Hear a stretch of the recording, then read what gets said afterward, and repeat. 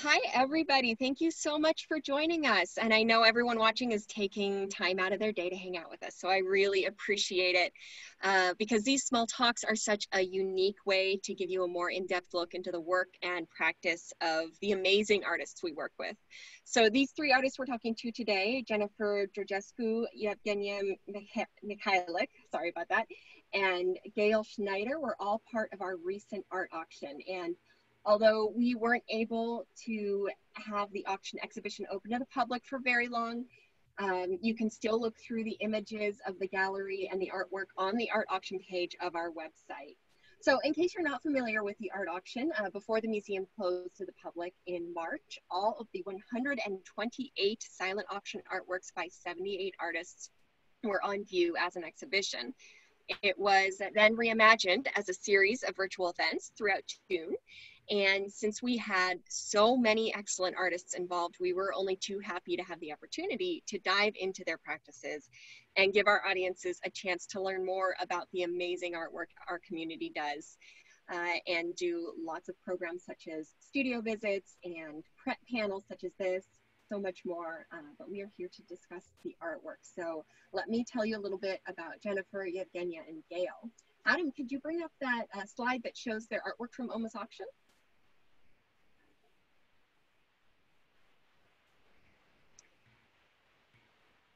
All right, perfect.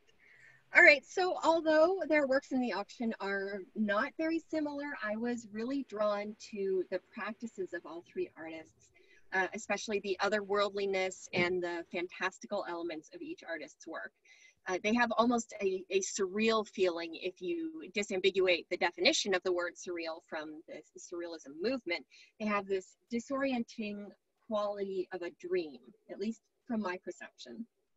I really love how each artist uses their own creative process to explore personal identity and connections to others in the environment in a way that really targets the viewer's emotions so that we as viewers can discover more about ourselves through the experience of art. So you can see Gail's two artworks on the left, the ear and the butterfly, with her distinctive brick patterning that she uses to render natural and organic forms in a rigid and inorganic material. Yevgeniya's two works in the top center and top right, which use very delicate mark making and flowing forms to depict these brooding natural forms. And Jennifer's photograph from her mother series that explores how dramatically her sense of self changed when she became a mother, a topic that I can relate very closely to with my 10-month-old baby at home. So now let's hear from the artists and dive into how and why they do what they do. Gail, Yevgeniya, and Jennifer, thank you so much for hanging out with me today. Gail, let's start with you. Please tell us a little bit about yourself and your practice. Well, I was born in the Hudson Valley of New York State, about 90 miles north of New York City, which is a very beautiful area and has 4 very rich seasons. And I think the beauty of that area with mountains and rivers had a huge effect on my feelings about beauty and nature. And so in the piece that's on the screen, I started working with wood and clay pieces, found pieces of wood and clay. And originally, I graduated from the University of Wisconsin, and then I went to Berkeley, and I studied with Peter Volkus, who was a very famous ceramic artist in Berkeley, but I didn't study ceramics. I studied sculpture. I should have studied ceramics, but I didn't know I'd end up doing clay work at the time. But I was very influenced by all the ceramic artists that were there. And California has such a strong tradition of ceramics. So it was something I've always been interested in. And then in about 1989, I started working in clay. So these pieces were found wood pieces and clay. And the pieces that are brick, the way that came about was like this piece. I also did a whole series of insects. But at one point when I was having trouble finding, I couldn't find quite the right piece of wood to work with. I was reading, and I came upon in the ancient city of Babylon in Mesopotamia, there were these wonderful walls, and they were all brick. and they were the walls that protected the city. And they were lined with fantastical animals and lions that were made out of brick that were in relief from the walls, but they were just brick. But they seemed to like emerge from the walls. And so that, when I was reading that, I decided I thought it was so interesting that this hard material could still be so sensuous and have this realistic feeling of this magical beast. So I started working in brick. And this piece on the screen was a piece I did at Oceanside for the Allied Craftsman exhibit called Artifacts. And the starfish the reason I did the starfish was they were disappearing from PB, from Crystal Pier. And my husband and I have always gone to PB and walked on the beach. And so I was kind of really angry that the starfish were disappearing. So at the time, before I did this piece for Oceanside, I did this whole series of starfish because I decided I would do something that would make them very permanent. And so I did them in brick, and that was the beginning. And then this piece was in the artifact show, which also has cursive letters, which I also thought that was an artifact since people don't seem to print anymore or use cursive. And let's see, what's the next? Oh, these are the, and then I did this butterflies. I've always been interested in insects, and I've done a whole insect series. But also I felt that this had a lot to do with the problems at the border. So I used all the signs, the keep out, the no trespassing signs, to create these butterflies, which also migrate across the border from the United States. And so that's how this series came about. And then this series is at the airport. And it's still currently at the airport. Yes, and it will be there until spring because of COVID-19. It didn't come down. Right. Usually the installations are 1 year, but this is a 2-year installation. And what terminals? It's Terminal 2, the new terminal, and it's Gate 24, Alaska Airlines. Right. So the airport has a wonderful program for artists, and I encourage everyone to apply for it. So this was a series of sea urchins and starfish, and then below in the showcase there are other ocean things. You can't really see it in the picture, I don't think, but so I just sort of, and then this is the newest series I did during COVID-19 called City. I would normally be traveling at this time of year. And so when COVID-19 came and we couldn't travel, I was thinking a lot about cities. And so I started doing what I considered a city. And there are 15 of these, and they range from 2 feet high. I think the tallest one is about 24 inches high. And it's about 50 inches wide, the whole grouping. And so to me, it sort of represents a city. So well, that's really the latest pieces I've done. Yeah, that's it's so different from your other work that I've seen. I really like to see how your style and your subject matter is progressing. Now I never know what's going to happen, but right, right. All right, let's move on to Jennifer. Could you tell us a little bit about your practice and your work? Yes, so I was formerly trained as a painter and also as a photographer. And I think from a very early stage, I always knew that I was meant to combine the two mediums together. And so I was always searching for ways to do that by like double exposing or painting on my negatives, cutting negatives by hand and splicing them together. And when I was introduced to digital technology, it kind of became like home to me. And I was, for the first time, able to really be able to paint with photographs. And for me, photography had, it has this historical power of truth. And even though we know it's not true any longer, it still has, some remnants of that paintings can never have. And so I think that the surrealistic style, as you know, using the wording that you used, derives from the marrying of those two mediums, kind of pushing the boundary of what is real and what is our perception. And these are kind of like my family photographs. I think these are more true than anything in my photo albums. So I started this body of work called Mother Series 5 years ago, right after I had my first son. And in the early moments, I was kind of shocked to find that I had lost my sense of self. And I was prepared for all of the normal things that people talk about, things like, you know, you'll be up all night and there'll be constant feedings, but I was not prepared for not feeling like myself. I didn't have time to think, and I wasn't able to dream. And I kind of felt like this shadow from the past kind of person. And I wanted to make work that accurately depicted what motherhood really feels like, that it's something so wonderful and something so horrible that can take place at the same time.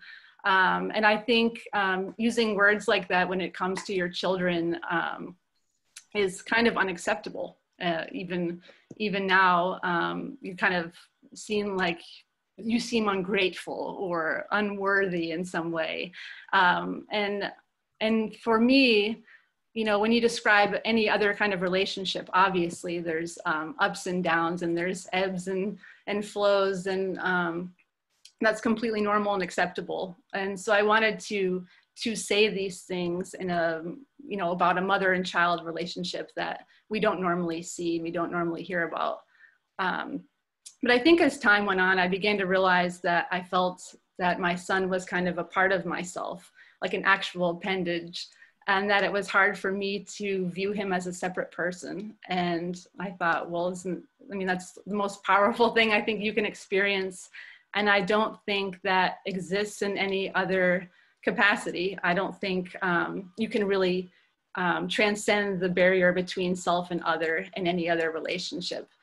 And so, yeah, so I often look to my own life's experiences and moments in my life that I see that are poignant, and I know that other people can relate to. And I just try to tell the truth in my work conceptually. I'm not interested in taking a photograph of something that's there. I'm interested in conveying the feeling of what's there. And do you have more than one child now? Yes, and so now I have 2 sons, and the work has kind of progressed along by itself without me intending to change its aesthetic. Now that we're 3, you know, it had to become a lot busier. You know, there's a lot more going on, and I'm a control freak about my images. I plan them, you know, I light them how I want them. They're completely planned out beforehand. But when you work with children, it's very hard to work that way. And so there's kind of always this element of surprise that works. And it's very interesting. And this is the longest project that I've been working on. I'm still currently making images, but yeah. Yeah, well, I suppose you will always be a mother, and as long as they'll sit still at least a little bit, they will be able to be your muses. Yevgeniya, please tell us about yourself and your practice. Sure. So I'm a painter and illustrator. I was trained as an illustrator, but there's sort of, you know, obviously a lot of parallels, and I don't do a whole lot of commercial illustration work, but I mostly focus on painting. So a lot of my work deals with this idea that, you know, we're sort of really connected to the environment and to natural surroundings, but at the same time, very much disconnected from it. And it's sort of that disconnect progressively grows and gets worse. And so there are a lot of kind of environmental themes in all of this work, but so this piece that's on the screen was made about a year and some ago for an exhibition that really looked at how the parallels kind of between the human experience and natural phenomena, and between the environment and our bodies, or land and landscape and bodies. And I was kind of looking at a way to bridge some of those divides, and also not instill, but kind of open a conversation about the sense of empathy towards the natural environment, the same way that we can empathize with one another, which, you know, is kind of a naive way of looking at the problem. If we can't, you know, see humanity within certain groups of people, let alone the environment, it is kind of a naive way of looking at it, but it's also kind of a necessary one. And so I'm thinking about ways in which we can find these connections with the natural world that are the natural world that is immediately outside of our own bodies. So a lot of the work has connections between you know, these sort of bodily images and images of stone, or like rock formations, or land formations. So there are a lot of different kind of ways to connect the two different aspects of what it is to exist in a natural environment and be part of that natural environment.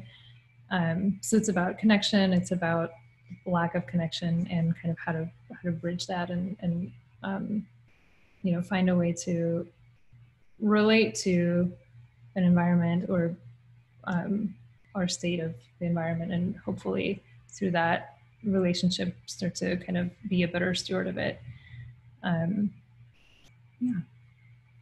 Yeah, they're just incredible images, and I really feel like, although there are not a lot of kind of animal forms, human forms in there, the flowing of the watercolor and the ink that you use is so natural and organic. You almost kind of pick out animal forms in there, or flesh-like forms, that it seems like a really true melding of hard earth surfaces with rounded, more organic. Well, I guess, of course, earth is organic. I'm not finding the right word to describe what I'm saying, but bodies almost. Yeah. So one thing that I noticed between Jennifer and Yevgeniya's work is they're both very atmospherically dark. They're very, I used the word brooding before, and so I wondered, but for the two of you, what draws you to this darkness, these very deep colors, deep, rich colors? Let's start with Jennifer. Well, for me, I see humanity as kind of existing at this intersection of, you know, beauty and chaos and darkness and light. And I think my images are very inviting and beautiful through their, you know, through the colors and through the richness and through the, you know, the weight of the light, if that makes sense. And so they're at once kind of grotesque and they're beautiful. And that's kind of what I'm talking about in the body of work. It's this push and pull of belonging together and our struggle to be apart. Yeah, definitely. And Yevgeniya? Yeah, it's, I think a lot of it, or a lot of the color sensibility kind of comes from looking at the colors that are found in the body or in the flesh. And so there's that connection. You know, a lot of the landscapes are not necessarily going to be red and purple and blue and have these like really dark kind of rich colors, but that is a way to, again, connect it back to like the visual representation of the body. But also, I think it does have like this really kind of grounding, sort of quiet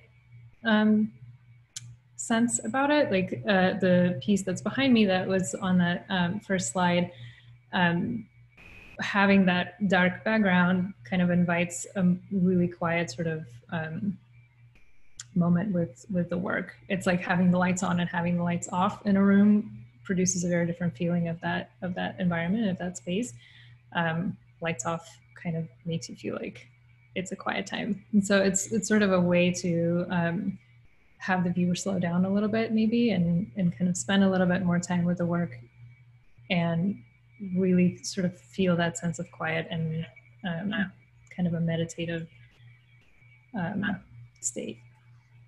Yeah, I definitely see that. There is a sense of quiet in both of your works, and stillness and meditation. And with the ethereal, otherworldly feeling, I wanted to hear more from each artist about how you personally describe your styles and who your influences are. So let's start with Gail. Oh, well, I feel like in my life I've lived around artists probably all my life, because I started out when I was younger living in Soho in New York and different places. But I also have known a lot of writers and scientists, and I think all that has had a huge influence on me and on my work. I don't really know exactly how to explain it, but I've always done a lot of reading, which has a huge effect on what I do. And I think that's probably the thing that's the connections I've made with people, different kinds of people other than just artists, but I mean different kinds of artists. And my reading has had probably the biggest effect on me. And of course, just nature. Yeah, of course. You know, clearly nature is a huge influence in your work. Huge influence in my work. And have you always explored similar forms, or like what kind of imagery did you explore at the beginning of your career? Well, you know, in the beginning, I'm trying to think actually, I did sculpture, and then they were sort of minimal when I was at Berkeley, because that was in the 70s. That was sort of what I was doing. But I did things outside that were silk and steel. And then when I moved to New York City, I actually began painting. And I painted for a long time. And then when I moved back, left the city, I actually got a grant. And so it gave me time, and I started doing ceramics. And I felt I needed something that was a little more hands-on for me. And I like solving problems, so using kind of mixed media and ceramics worked with the kind of the way that I like to work. You know, I don't always know what I'm doing. I don't always have the skills I need, but I'm perfectly willing to learn them. So I've never taken a ceramics class, but you know, I read about what I need to know, or I ask people, and to me, I think I don't know if I'm a ceramicist, because I usually really do mixed media, but that's how it's sort of evolved. You know? No, I think we could call you a ceramicist in that you work with ceramics as a material. Well, I work with wood and steel. And, that's true. This is true. Yeah, but I think that spirit of constantly learning and then having a vision of something you want to accomplish. Yeah, I love the idea of, you know, having to learn something new. If I want to make something, I have to figure out how to do it. Exactly. It feels so good to accomplish that. So Jennifer, tell us more. You did say that like you can see the connections to surrealism in your work. And so who are your influences? And is that really how you would describe your style in one word, or is there a more expansive description? Well, I consider myself a conceptual photographer. And I kind of liked what Gail just said about, you know, you have this idea in your head and you go to any means possible to be able to make that happen in reality. And that's exactly how I work too. It's just, I have images that pop in my head, and I have to rework them in my head until it's just right. And then making that into a reality that's the rewarding part for me, is the ability to be able to do that. And so, sometimes I build giant props. Sometimes it's, you know, dollhouse scale, or, you know, it's it's not as important how I make it, it's the end concept, and does it portray the right feeling. And I feel in photography, there's kind of this divide between this straight photography or manipulated. And I think manipulated art, digitally manipulated art, is a little bit looked down upon. I think people think, oh, you photoshopped it. You know, it's like you click a button and, you know, the magic happens or something. And for me, it's, you know, it's really painting. So I spend weeks like digitally painting these images together, which creates that aesthetic. I mentioned earlier that I was early on always manipulating the nature of the medium by splicing together negatives or double exposing. And so I, in the beginning, was looking at influences like Sandy Skoglund and her use of sculpture to kind of take over a space and create this otherworldly, you know, surrealistic, I'd say, feeling and quality. And Gregory Crewdson, who molds his light, you know, his light is what makes the image. And then I think Cindy Sherman and Shauna and Robert Park Harrison are big influences on my work for kind of acting, being the actor or the every person in the work. And I really like that way of working. It comes, you know, even more of a personal like procedure, I guess you could say, that I am able to control every aspect of the work that way. Yeah, yes. I can see definitely how a number of those artists come through in your work. And so you said you can spend weeks digitally manipulating until you get to the right image, but how long does it take, say, from concept to completion to finish one work? I'd say the concept, like working it out in my mind, takes about 2 weeks. That I know the image is there and it's coming, and I have to think that until I get it right, that's the one I want to make. And shooting it is very fast. Like the photography part is probably takes me, you know, I guess I have to set everything up beforehand and then bring my kids in to shoot, because I have only a couple minutes to work with them. So right. The lighting part takes a long time, and then the shooting part is a very small portion, and then kind of combining all of those elements together.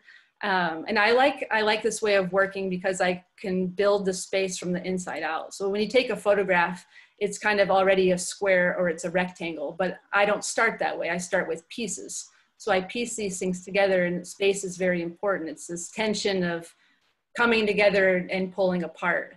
And so they become as long or as tall as they need to be. And that's a major part of it. I can just being able to make the space the most important part.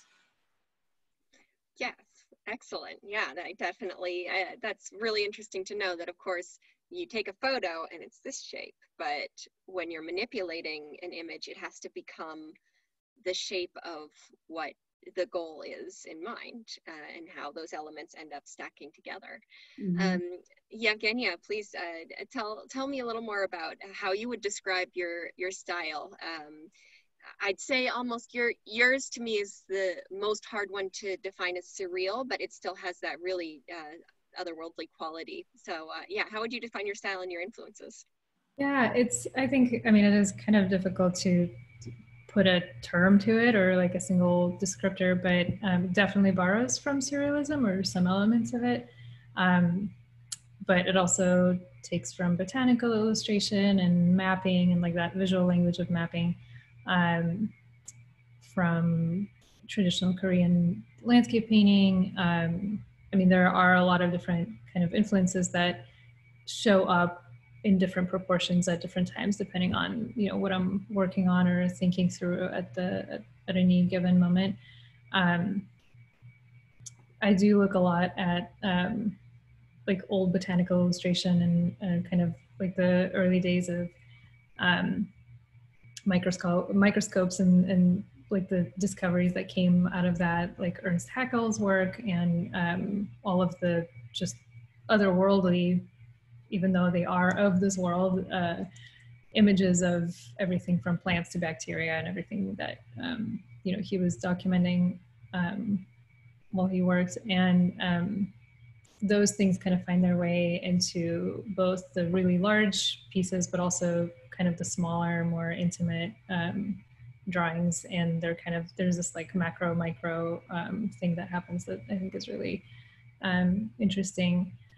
And Julie Meritu is a big influence. I mean, her work is just mind-blowing, and the way that she utilizes movement in her work, or just that depiction of movement in her work, is really really influential. And I look for ways to kind of capture that same sense of motion, and but at the same time just like stillness. So it's always like a kind of a push and pull. And I think she, you know, accomplishes that in a really, really successful way. I mean, there are a lot of things that go into, or a lot of influences that go into this work. Georgia O'Keeffe has become really important as a way to, and you know, she borrowed from surrealism quite a bit as well, even though she wasn't, you know, part of any movement really. I think the way that she approached landscape painting is really, in a way similar to how I approach it as well, where they're not traditional landscapes. Like I don't work from like on location almost ever. She did, and she would bring works that she would start on location and kind of finish them in the studio. But for me, it's more about kind of bringing in the memory of being at a specific place, and the memory of the feeling of, or sensation of being in that environment into the studio. So it's, that's kind of a big starting point for a lot of these works. And yeah, I think you're not wrong to say that there is surrealism in this work for sure. I mean, it's not, I wouldn't describe it as surreal, but some elements from that style definitely make it in. Yeah, I love what you just said there, that it's about kind of recreating the memory of, or the feeling of being in a place. Yes, that's, and now that you say that, that is exactly how your work feels to me as well. Like I'm in this kind of hazy memory of a place that I may have been. I don't know, it almost reminds me of some of what I read, and I'm not even sure if this is true, in Renaissance paintings, the kind of invented backgrounds to some of the portraiture. It's just kind of hills and trees, and they're the hazy chiaroscuro kind of fading into the background. Well, there's an element of that kind of. It's just kind of a dream of a place. Yeah, there's this interesting thing that happens that I don't really like have. There's probably a word for this. I don't know. It's this experience that like it keeps happening, and I've had this since for as long as I can remember, where I'll be in a place, in a specific place, and I'll acknowledge that I am in this space, in this point in time, in this part of the world. But there's almost this like sense of a deja vu, or some sort of like almost two images being superimposed on one another. So suddenly this place takes on characteristics of a completely different place in the world from a different time that I've visited or, you know, spent time in. And it's this really strange kind of momentary experience that is really difficult to even describe. Like, I don't know if any of this makes sense. There's got to be like a hallucinating word in another language, right? Yeah, I don't know. Like, there isn't one in Russian that I know. I'm like trying to think, but that is something that I kind of try to bring into this work, which is not necessarily something a viewer would pick up on, because it is such a personal kind of fleeting, momentary kind of experience. But it does kind of merge two different places, or two different memories, or two different sensations into one sort of kind of layered, complex image. And I think going back to that on a lot of these works, kind of it does feel like it's a specific place, but it's not, but it has this other layer to it that is of a completely different specific place. So it's sort of a layer, like a stack of different memories of specific feelings of being in specific places, if that makes sense. Yeah, and that's interesting that you say like how you're not sure if the viewers are relating to that, because I would love to hear from each of you now about like how do you feel your viewers or your collectors or the people who come to your shows, their personal identities inform their relationships with your work, and how they who they feel as a person might impact the way they're perceiving or responding to your art. So Gail, tell me a little bit about your experience with either collectors or people you've talked to in relationship to your work. Well, I'm not sure about this question. I never think about the viewer when I'm making work. So, and I'm just thrilled if anybody, responds to the work. I don't really know. It was interesting for the show at Oceanside. I got a lot of response from children because it was a whole wall of things that they could really relate to. Most of the time when children go to museums, they just walk through and, they're forced to go. But because I had insects and, narwhal and all kinds of different things, I think they gave the best response. And I thought that was really wonderful. It's something I had never really experienced before because I hadn't, people who buy my work are not children. So I thought that was a great thing that happened for that showing. So I was really glad that I did that piece for that exhibit. Yeah, that one, I remember it very clearly.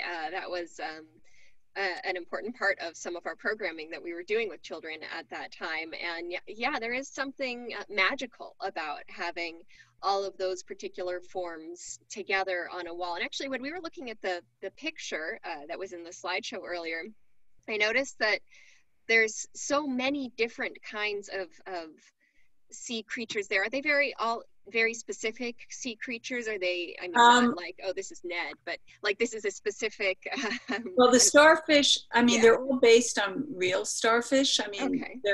I make them up, but I did study so that, anatomically they're sort of the way they should be.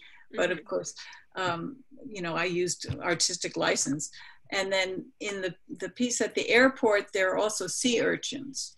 Yeah, they were like purple and blue. Purple and green. Yeah. And so they had spikes on them, but because it was the airport, I wasn't allowed to have the spikes where people could touch them. So I had to kind of adjust that. So instead of, on the higher ones that were higher up, they had actually, metal spines all over them. But on the lower ones, I actually used dots in place of this, to decorate them, to kind of indicate that they had these things. So yeah, it was, so that they are, I try to be, so, there are sea anemones and sea cucumbers in the airport piece. So of course, I made the bodies out of wood and the tops out of ceramic. So they're not realistic. None of them are really, it's not photorealism, but it gives you the sense of what it is. Right, yeah. And, the kids, I thought it was great that the kids, because I happened to be there one day when the kids were in front of it looking at the piece. And I had no idea. And when I heard them talking, it was so interesting because you just never get that opportunity to hear people talking about your work, and especially, grade school kids. So I thought that was really, and then when I went up and I said, well, I'm the artist, and if you have any questions, and I don't know if they'd ever met an artist. So they were like thrilled, and it was very sweet. And I think it was a great program that you did.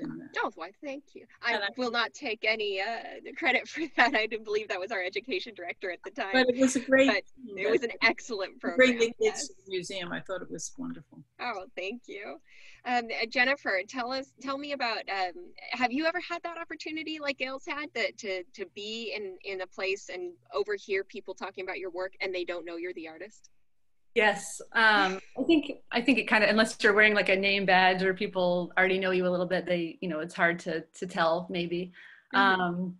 I've kind of had similar experiences where children are looking at my work, and it's very funny because children are used to seeing like our photographs on our phone and they think that they're real. And so kids will be staring at them like kind of horrified or really, really you know, scrutinizing them, trying to figure out like why is that child twisted up in that vine? And even my own children, they're very young, so they think that those photographs happened. You know, they're like, remember when I was hanging up on that clothesline, you know, and oh, that is fascinating. because they see the photograph, or, you know, it's in could be of a couple in our house, and they just assume that those things really happened. And it's kind of an interesting way to look. But yeah, I don't make art for the viewer either. Like I say, I create it from a place of, you know, my own experience. And when I say my own experience, it's something that I know that is poignant and universal to some extent. Like, I've made work about our relationship with death, and how we and how that kind of makes us human, how that's a gift that makes us realize we have a ticking clock. And so when I made this work, I wasn't just making it for mothers. I was making it for people that have mothers, you know, and we can all kind of relate to the idea of what your own mother must have gone through, or, you know, how beautiful it is that we can be connected to somebody. And also when I was making this work, you know, seeing children grow up and seeing them change so rapidly, it only made me realize that I was changing just as rapidly, but in, you know, the opposite direction. And it really kind of grounded me in my sense of time, and also made me think more about belonging to ancestors, and kind of how, you know, being a mother is kind of like having a religion. Traditionally, we thought of our children as a way to live on, our legacies, and we mold our lives to fit them. And we even keep relics of children. We keep their hair and their teeth, and the whole idea is very strange. And so I say ultimately the work is also about life and death. Yes, I can definitely see that. Any work about children, and it really brings to the forefront aging, and that they're here so that we can move on, and that they can eventually have the children of their own. Yeah, it is really fascinating, that visceral connection you end up having with your baby, that like, well, I have never ever had a relationship like that in my life. This is something entirely new. But then that's funny that you also bring up life and death, because I'm admiring the barrows over Yevgeniya's shoulder, and I'm not sure about this, but are barrows always burial mounds? Prehistoric burial mounds are the ones that you illustrate. Are they meant to present kind of a death? Well, yeah, they're sort of. I mean,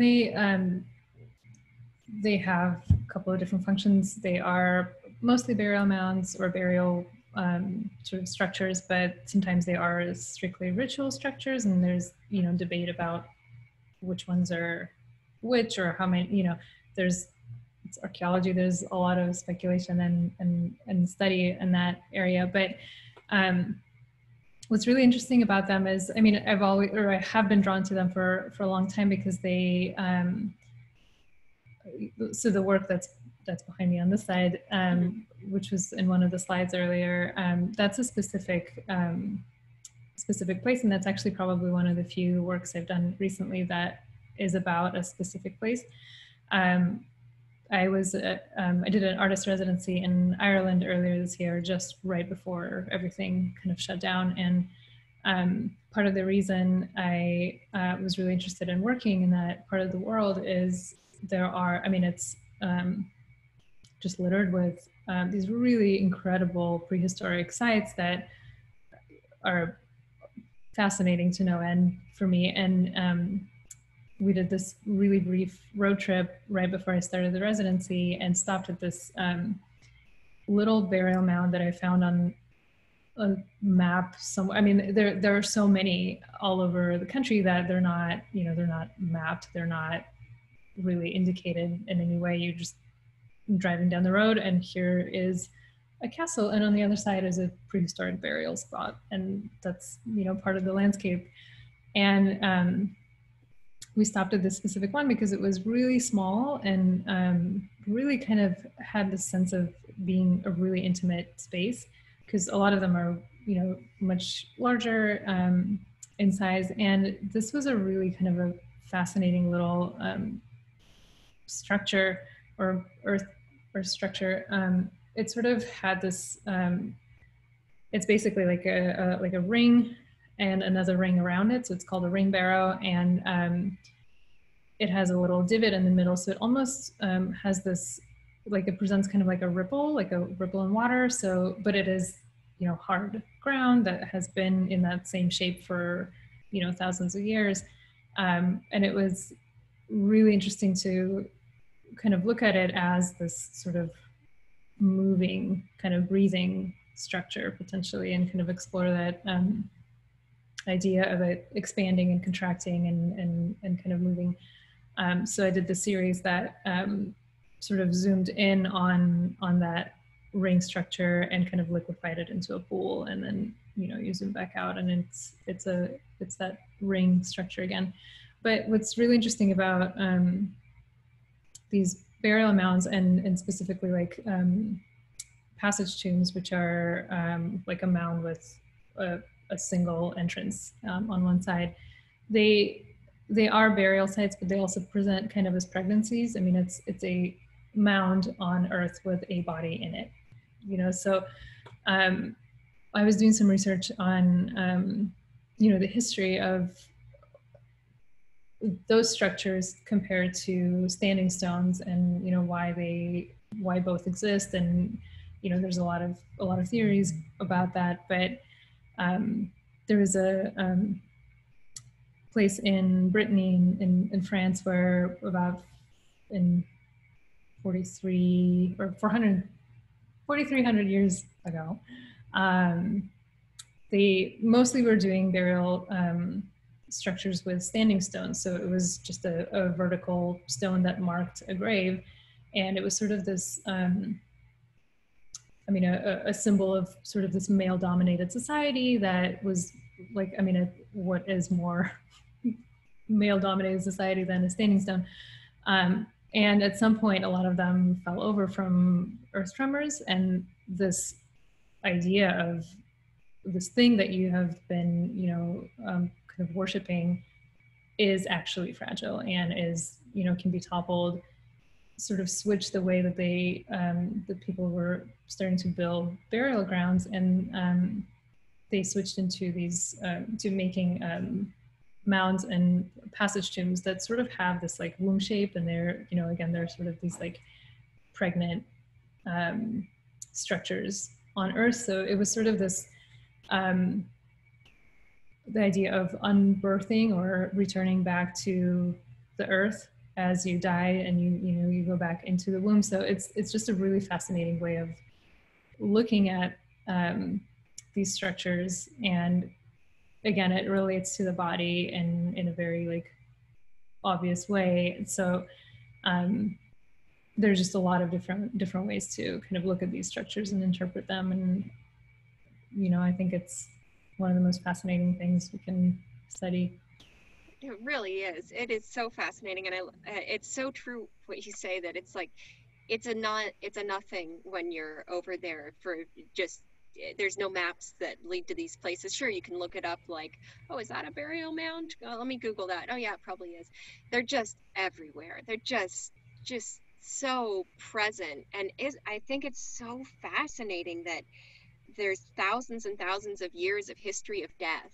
I'm sorry, that sounds extremely dark, but just being surrounded by that concept on a daily basis when you're over there is something fascinating, and I can see how that's so inspiring for your work, and especially relating the human body to the earth.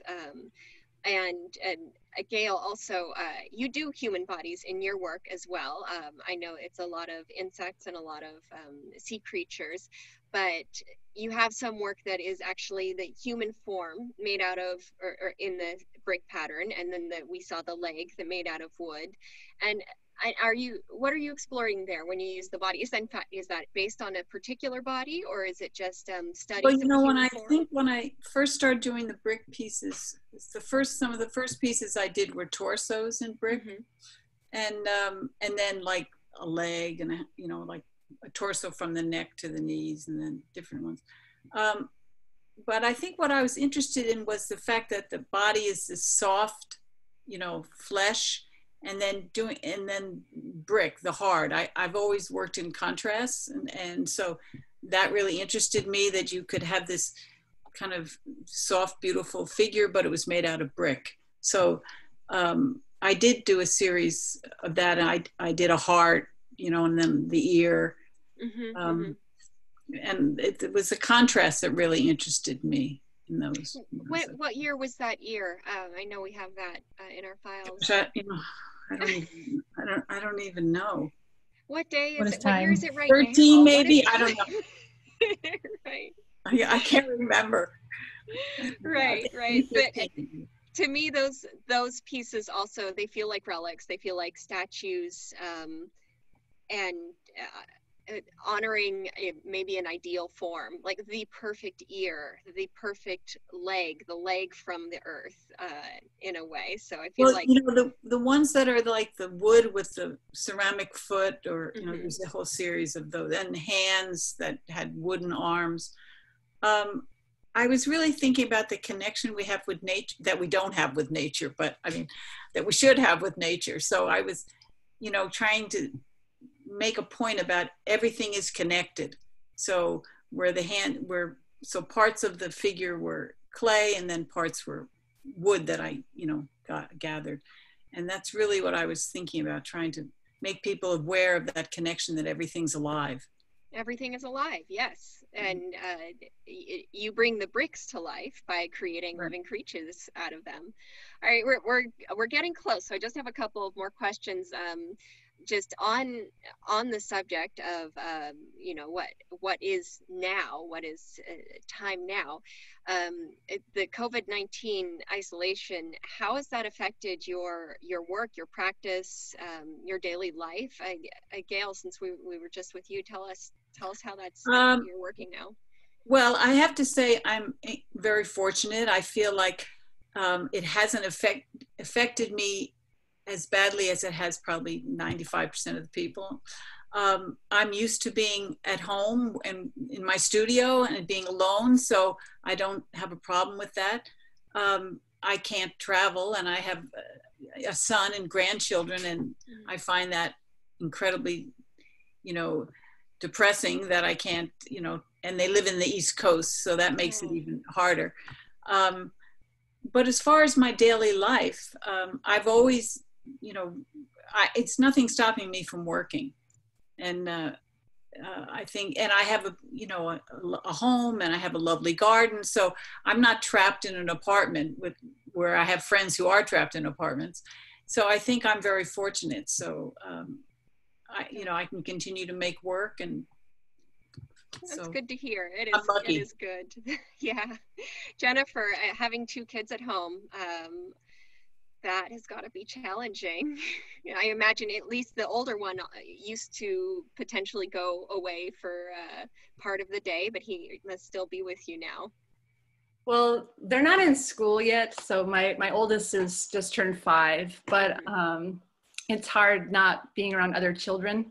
Yeah. So I think that's the hardest part. When we see kids out, we have to like run away instead of saying hi, and that must be really difficult when you're growing. And in the beginning, I think that's your most important people are your friends, and so I wonder what that's doing to their development. And I tell him that he's very lucky that he's young, because he probably won't remember this time. The rest of us, it'll be his first memories. Right. I hope you can avoid all that. And we're lucky too. We have a little bit of space. We're out in the suburbs of San Marcos, and so I'm very thankful that we can at least go for walks in our neighborhood and have distance from people. And we just kind of, our new normal is like we go hiking where there's lots of space, and that's that's what we do, you know, that we did that before, but it's kind of harder to find space now. But I think artistically, I like working alone, and I've always made everything by myself. And so it's kind of been a rewarding time in a way to be able to concentrate only on making work and not so much with the marketing side of it. And we're also in the process of moving to Switzerland. So we're gonna be leaving in 3 weeks. So, oh my gosh. I'm so glad we caught you before you left. So, wow, what an incredible move. Yeah, so we're excited about that, and you know, it's a little stressful getting there, but yeah, I can imagine, but that's going to be, I'm sure that's going to have an impact on your work, and find so many inspirations out there that are going to be really new for you. Or I don't know, have you been to Switzerland? No. Oh, wow. First time in 3 weeks? Yeah. Wow, that's going to be so exciting. Now, Wow. Yevgeniya, how has our strange times affected your practice? Oh, I wish I was moving to Switzerland. Right.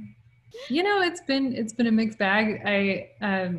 So we got back. My husband went with me to Ireland when I was in residence there, and we got back 2 days before everything shut down. So it was just very like shell shock of a moment. Right. And I teach. This past semester, I was at a couple of different institutions, and so it was, both were obviously switching online, and that was a major transition that obviously nobody was prepared for. And so my studio practice basically was put on hold for a couple months until the semester wrapped up, which was really difficult, especially coming off of a residency with all of this material that I wanted to work with and all these ideas that were just sort of percolating and sitting there waiting for attention, and trying not to lose that momentum, which was extremely difficult. But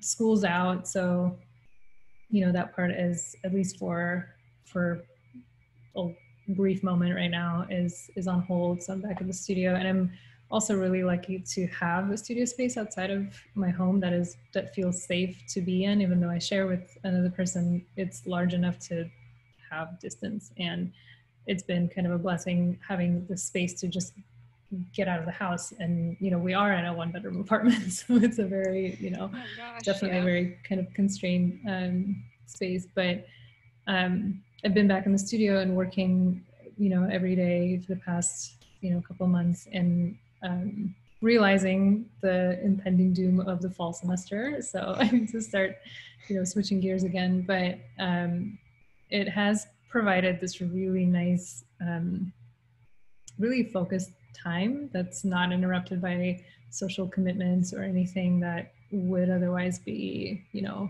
at all times kind of barking in the bag. So there has definitely been a lot of really like valuable, quiet studio time that I don't know that I would have gotten otherwise with everything else. So. I love that everyone has a positive experience, or at least a positive take on what can be a challenging experience. So maybe that's why I'm drawn to you three, your work, because like I also like to look at these things very positively and find you know, what good has come out of it, despite, you know, what lots of other not so good things have come out of it. But hey, let's focus on the really good stuff.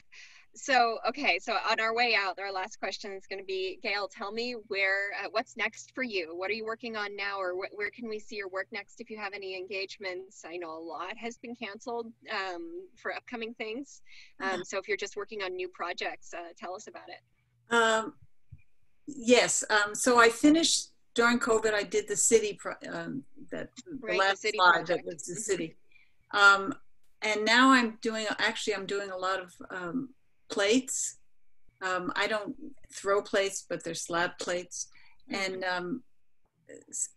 so that's what I've been working on right now.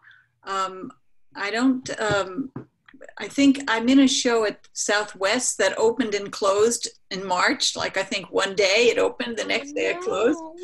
But I'm supposed to still be open through September, but I'm not sure. You know, all the shows are on hold. It's hard to tell what's happening, but I don't really know what's next in my sculpture, and I'll just go in and putter around, and I guess I'll figure it out. You'll figure it out. We'll find out along with you. Yeah. So Jennifer, what's next for you is a giant intercontinental move. But what do you see? How do you see your opportunities changing, or where your work is going to go next? Well, I've always been inspired by my environment, and I use organic materials that are local, and they make their way into my work. And you know, even in the Mother series, it's some of the materials that bind us together are the materials that are in my backyard. And so I'm really looking forward to having like a whole new array of specimens to work with. And I've never really been drawn to the San Diego landscape. And so I've kind of struggled with that for a long time. And I'm very happy to get back to like more waters and more lush green plant life. And that's what I'm drawn to. And that's what I'm drawn to also when I make my work. And so I'm excited to see where my ongoing series, Mother series, will go and how it will be influenced by my new surroundings. And I hope to make a work about the transition as well. Yeah, that'll be really fascinating to see. Well, I'll certainly be keeping an eye on your work on social media, because I'd love to see how that develops. Yevgeniya, what's up next for you at the kind of looming fall semester, I suppose? Do you have any shows or any new opportunities coming up? Everything's been on hold or has been put on hold, so I really don't know. I mean, I'm doing some projects, just sort of self-directed things and collaboration, like long distance collaborations with artists, which have been really fun. As far as exhibitions, I don't know. I came across a journal entry from I think New Year's Eve from last year. I'm like, yeah, 2020 is gonna be so great. And I'm gonna have I planned on, you know, somehow having this many exhibitions and a couple of solo shows in there, and it's obviously not happening, but I don't know, who knows. You know, it's a really, it's difficult to plan for anything, obviously. So kind of just hunkering down and making work and prepping for the new semester and keeping my eyes open and ears open for opportunities. So definitely, yeah. Well, I'm hoping that some really interesting creative opportunities come out of this, that once things start opening up, museums and galleries are going to start really looking at oh, okay, well, now things have changed, so let's do something different. Let's reach out. Let's start featuring more of what has happened recently. So there's a lot of things that can inspire work right now. So I'm also going to be keeping an eye on both you and Gail on social media or your websites, because really I just love seeing how your work is progressing. Gail, as I said, I really love that city series. It's a really fascinating melding of hard and soft and very abstracted forms. And Yevgeniya, one day I will make it to your studio also, and I will look at that giant artwork. Come on over. In person. We'll wear masks. We'll be good. Gloves and masks. Well, thank you so much, all three of you. It's really been a pleasure to talk to you three and to learn about your work. You guys are so valuable, being part of our community, and almost so lucky to have been able to work with you. And hopefully we have opportunities again in the future. Thank you. Thank you so much. Thank you so much, everyone. Have a great day. Have a great rest of your day. Bye. Bye.